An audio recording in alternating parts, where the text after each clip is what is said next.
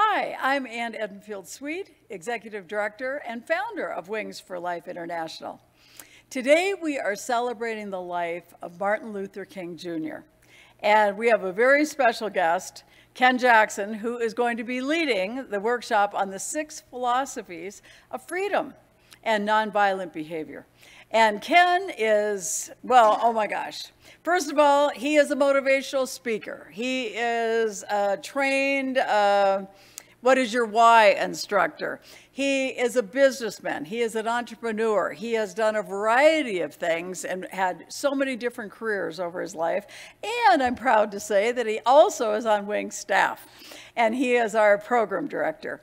So help me welcome Ken Jackson. Ken, we are happy to hear everything you have to say about Martin Luther King Jr. I appreciate it. I appreciate it. Thank you so much, Ann. And first of all, I just want to say thank you. I do appreciate it. It's an honor and a privilege to speak on the philosophies and talk to you a little bit tonight about the meaning of each one. So let's go ahead and get started, okay? I'm really excited to step on this subject and talk to everybody about these philosophies. Now, the first thing I want to do is we're going to talk about character tonight. And one of Dr. King's quotes is, "I look to the day when people will not be judged by the color of their skin, but by the content of their character." And when I looked at this, character means a lot, and that's something that we're going to touch on this evening, okay? If it's possible, pen, piece of paper, because I'm going to have you jot down some key words from every single one of the philosophies that we go through, and then we're going to finish up with what I call a commitment. Okay, and we're going to take those words and we're going to apply them to this commitment. That way you have something to take with you as we move on, okay? All right, so first thing, let's define character, okay? What is the definition of character? Well, a person's good reputation defines your character. The second one is the mental and moral qualities distinctive to an individual. Okay, a character, your character means something. It has value. And the third, the strength and originality in a person's nature. All of these have to do with your character. Okay? Now, let's play a game.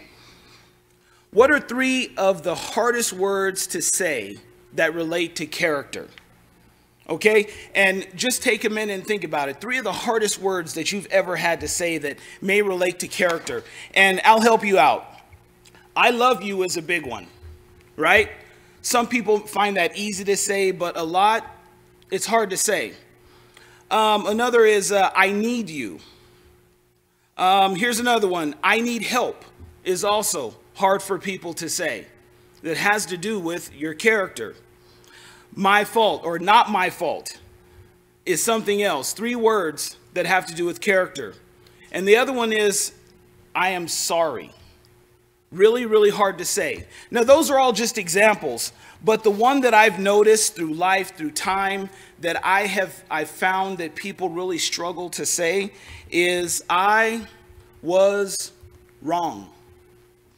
Hardest thing for people to get through. Just to get past that. I was wrong. I made a mistake. I may have judged someone that I shouldn't have. I may have assumed some things about someone that I shouldn't have.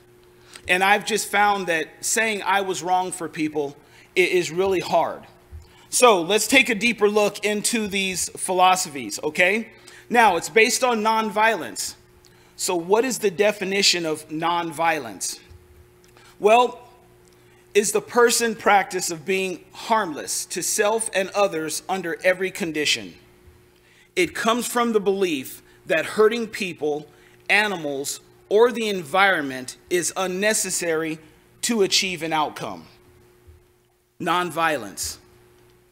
See, the way I see it is that you can still have a goal and achieve that goal, and there can be this level of nonviolence, and that's what this description is saying right here. And I did also notice the environment that you're in. It also matters.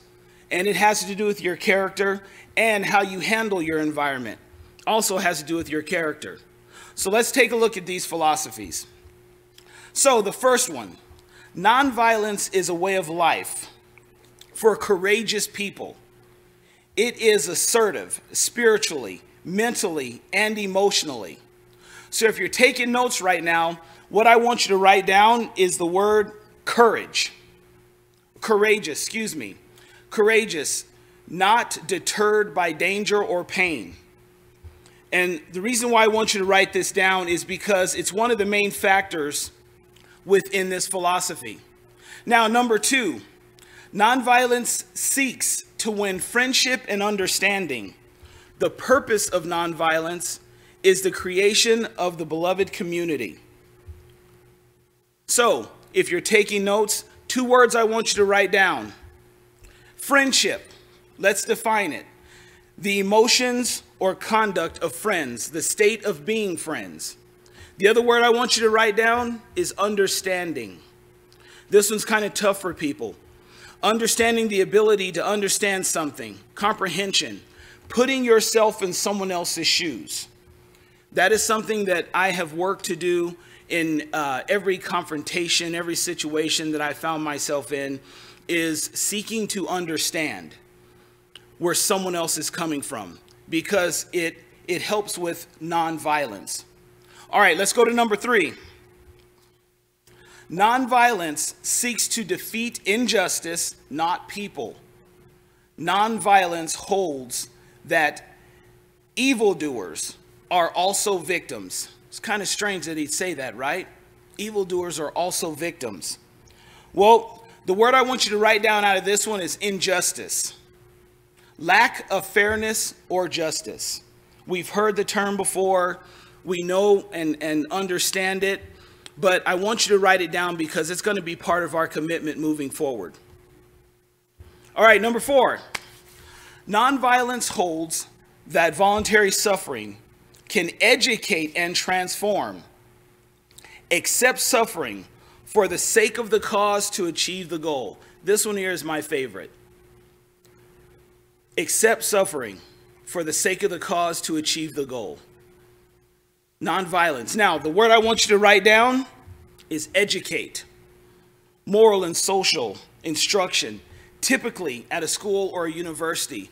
Here's the thing about nonviolence in life itself. We're always, and should be, in my personal opinion, educating ourselves in every way possible. Every day, we should try and learn something. So for number 4, jot down educate. The other one I want you to write down is transform. Make a thorough or dramatic change in the form, appearance, or character of something, right? To transform. You are someone, you were someone, and now you're becoming someone new. And we want to make sure that you understand nonviolence can be part of the new person. So transform, educate, and transform. 2 very powerful words within this philosophy. Number 5, nonviolence chooses love instead of hate. Nonviolent love is active, not passive. Active, not passive. That means in motion. It is an action that must be taken on a regular, consistent basis to love, right? Do not be passive about it. Do unto others, as many have said, right? So, the word I want you to write down is love, an intense feeling of deep affection. To love thy neighbor, to love one another, to love thyself. The other word is hate, and this is a strong word. Feel intense or passionate dislike for something or someone. And let me just make this statement. I'm not perfect. I can't stand here and say, oh, I follow nonviolence constantly and I'm never angry, and that would be completely wrong. I have these exact same feelings. So love, absolutely. Hate, yeah, it's there. It's there for everyone. And we're here tonight to see what can we do about that feeling right there. And how can we utilize that feeling, believe it or not, in a positive way. So write these 2 words down, love, and write down hate. All right, number 6. Nonviolence believes that the universe is on the side of justice. The nonviolent resistor has deep faith that justice will eventually win. The universe is on the side of justice. To me, that says have a deep belief. It says have a deep faith. And the last word is just win. See, with love, seeking to find justice, seeking to understand, faith will allow you to eventually win. So the word I want you to write down out of this one is justice. Definition of justice: just behavior or treatment, a concern for justice, peace, and genuine respect for people. That one right there, genuine respect for people. Take time to write that word down for me. Now, those are the 6 philosophies. And the one thing I want people to understand is that, as I said before, things happen. And I have anger, right? We all do. That is a feeling, that's an emotion that we all go through. And it sometimes leads to hate. That's just the truth, and that's the fact of the matter. But sometimes we go through situations where we wonder, why me? I've asked myself that before. Why me? So I want to share a story with you because I've had to avoid hate as much as possible in some instances.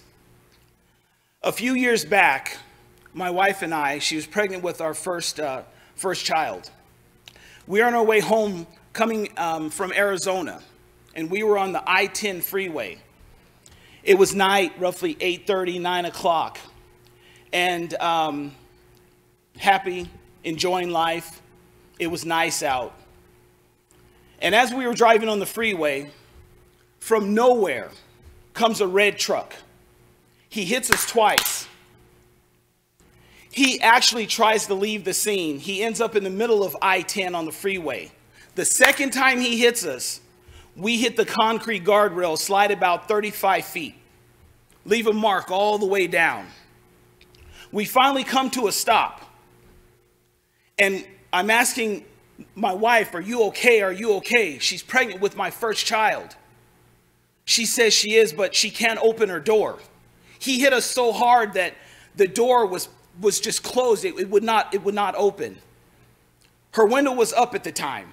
It just so happened my window was down. The only way I could get her out of the car, I had to pull her through my window. And we were just far enough from the concrete guardrail that she could actually get through. And I sat her on the concrete. Traffic is flying past us, honking. And I'm looking over, and I noticed that the guy that hit us, he actually tried to leave, but he couldn't because he hit us so hard with his truck that his wheel had actually twisted underneath. So he gets out of the truck. The first thing that falls out of the truck, bunch of beer cans. All over. So he's walking over, and I've got to resist the feeling that I have to do what I know a lot of you feel you would have done. And he comes over, and as he's talking to us, I notice he doesn't even speak English. So what do I say to him? My wife is sitting there pregnant. Am I angry at this time? You bet I was. Because I did not deserve that. We were on our way home. See, I share this story because sometimes things happen that are out of your control. So what do? See, when he walked over, I had to restrain myself. The police weren't there. People were flying by. So, do I have a right to hate? Why not? Why not? How about, what if I hated every person that drank alcohol? I got a right to. Or what if I hated every person that was the same race as the guy that almost killed me and my family? I got a right to. What if I could hate the person that actually sold him that alcohol, most likely knowing he was drunk when he sold it to him? because he wanted to make a buck. Got a right to. But see, what I had to understand was that I can't blame an entire race on one guy's mistake. I can't simply say that I hate every person that drinks alcohol. Truth be told, I myself have been known to have a drink. Or maybe, what if I start with maybe not allowing certain people in the country? I don't know if he was from here. The other side of that is he didn't have insurance anyway. So what if I should hate the person that sold him the car? I got a right to. See, we find things to hate. Now, the family, we're fine. Blessed. My daughter, blessed, healthy. See, and I share this story because this is the way the car looked after he hit us. What did I do to deserve that? What did my family do to deserve to have some guy hit us for no reason? Absolutely nothing. We were on our way home. And that night, someone decided to make a choice. And his decision affected my life permanently. See, but to me, I took the blessing of being alive. I took the blessing of being able to walk away from that situation. My family being able to walk away from that situation. So when you think that it's just you, it's not. When you get into the mode of why me and how come not them, and you start pouring on hate, think about it. Seek to understand first. Because it's not just you. Bad things don't just happen to you. You are not the only one with a hard life. You are not the only one that's had to live through something. It happens to all of us. But see, through the love, through the understanding, through patience, see, I believe we can get past that. Does this still affect me? Absolutely.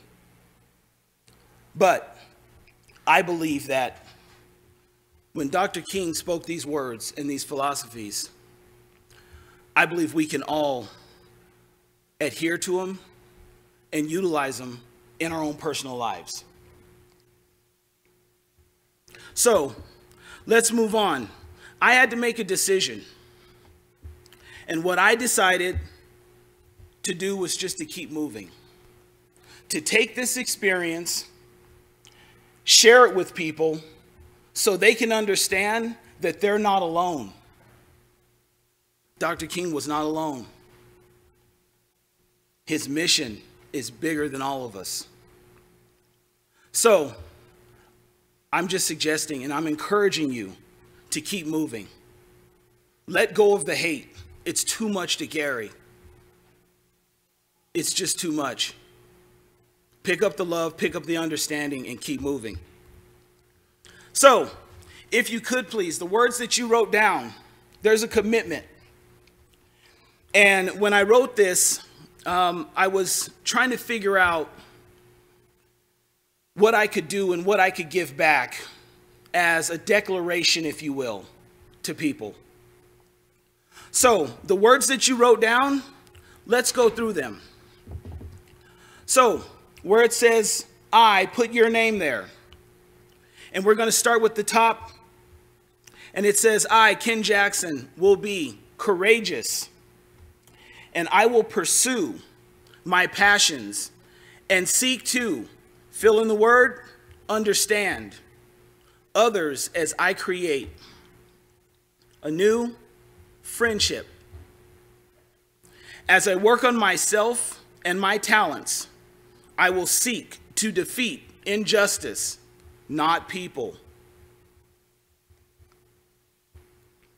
I know that I may have to endure suffering, but will continue to educate myself and others and work to transform and become a better person.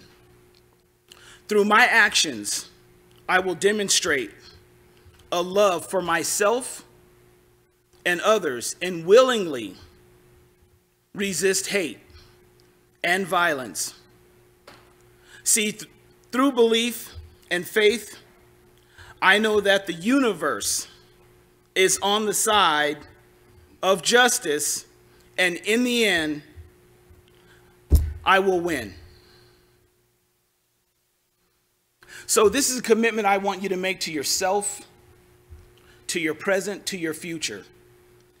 And it's utilizing the key words that we discovered within the 6 philosophies. I carry this, it's on my phone. I read through it when I'm at home because I go through the same issues that you go through. What's next? And I've got to unload hate and anger as much as anybody. I'm not perfect. See, but I believe that this declaration or this commitment is something that you can utilize now and into the future.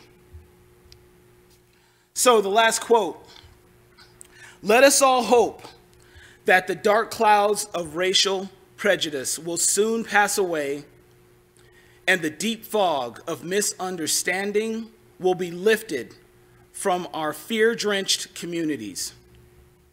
And in some not too distant tomorrow, the radiant stars of love and brotherhood will shine over our great nation with all their scintillating beauty. See, I believe that we've all been blessed with gifts, with talents, that we can actually do more than what we do. We can give more than what we've given. And I believe Dr. King gave everything that he had for us, for where we are now and where we can be in the future. So I'm encouraging you today to stand up against injustice. I'm encouraging you today to have an understanding, to create love within yourself and those around you.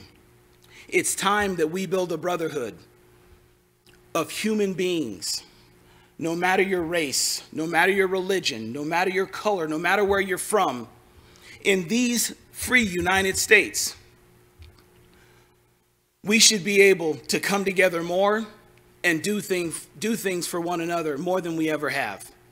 The future is ours, and I believe we can achieve the goal that he set out for us years ago. I appreciate your time, and I encourage everybody to live free. Thank you. Fantastic job, Ken. Martin Luther King Jr. was an incredible role model for all of us and will be for the rest of humanity. What great principles he had. If you want to go to our website, you will find a placemat there. And on there it lists Dr. King's 6 principles. It has discussion questions. And it has some things listed here for professional demeanor that I'd like to go over tonight. When part of a group, be an active listener. Pay attention and wait your turn to respond. Give your best effort. Even if you don't succeed, keep trying. Be considerate of others' time and needs, and compromise when needed. So there you go, just a little bit more knowledge here about how to put into practice the 6 principles. You know, I always like to close with a story, and I thought tonight what I would do is actually close with some of his actual quotes. So I picked 10. There are just, you know, thousands and thousands of quotes that we could have found, but I found 10, so I'm going to share them with you tonight. Number 1, we must learn to live together as brothers and sisters, or perish together as fools. The time is always right to do what is right. We may have all come on different ships, but we're all in the same boat now. Boy, isn't that the truth? Faith is taking the first step, even when you don't see the whole staircase. We must accept finite disappointments, but never lose infinite hope. Injustice anywhere is a threat to justice everywhere. Wow, isn't that a good one? Our lives begin to end the day we become silent about things that matter. The ultimate measure of a man is not where he stands in moments of comfort and convenience, but where he stands at times of challenge and controversy. Darkness cannot drive out darkness. Only light can do that. Hate cannot drive out hate. Only love can do that. And the last quote I have here is, I have decided to stick to love. And this is a good quote for me too. Hate is too great a burden to bear. Wow. All very powerful words. I agree with all of them. And we have so much to learn from that incredible man. If you are with us with Facebook and YouTube, this is the end of the program.